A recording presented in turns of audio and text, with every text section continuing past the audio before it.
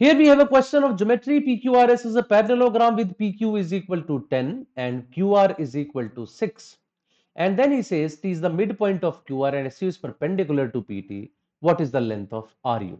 Let's start talking about it from here. So he says PQ is 10, so this length is given as 10. QR is equal to 6, so this length is given as 6. T is the midpoint of QR, that means this length is 3, this length is also 3. And SU is perpendicular, so this is perpendicular to PT. What is the length of RU? We have to find out the length of RU. First of all, I have a line segment PT here, right?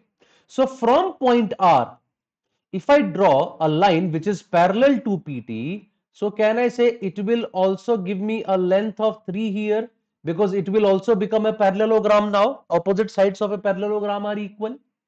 I hope you are getting it. I draw a line parallel to PT. So if I draw a line parallel to PT and it meets PS here, so this line and this line are parallel. These two lines are parallel. So of course, length of this side would also be equal to this. So this is also 3. So this would also be 3. It becomes also a midpoint. But there is another important point. Let's call this point as W.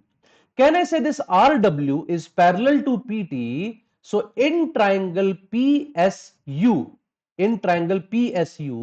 if I call this point as V, can I say V will also be the midpoint of this line segment?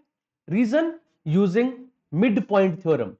In triangle PSU, from the midpoint of a side, a line is drawn parallel to the third side. It will automatically go through the midpoint of the other side as well.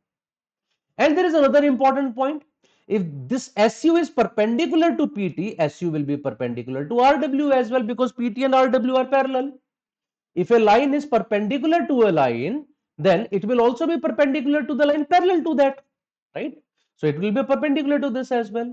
So point is that in triangle RUS, you would see that this is the median, this RV is the median because it is the midpoint, and median is also the perpendicular. When median is also the perpendicular, that means the triangle is isosceles and RS is equal to RU. If RS is equal to RU, so RS is 10, RU is also 10, and that's what the question is asking you.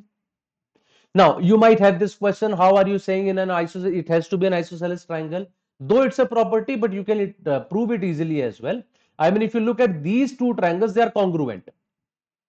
UV is equal to VS, RV is a common side, and the angle between them is 90 degrees. So by using SAS property, you can say they are congruent, and because they are congruent, I can say RU is equal to RS. By that logic, RU is equal to 10. So it was a tricky question. I would say I would not rate it as an easy question, but it was a tricky question. If person is good in geometry, he would be able to do it, otherwise not.